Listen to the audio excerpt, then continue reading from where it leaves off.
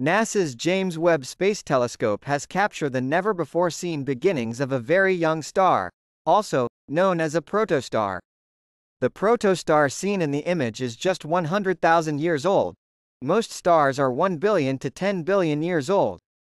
The formation created by the star as it feeds on surrounding material is only visible in infrared light, and James Webb is the only telescope with this capability. NASA said this is in the earliest age of star formation and still has a long way to go before it sheds its dark cloud of dust and gas and blossoms into a full-fledged star.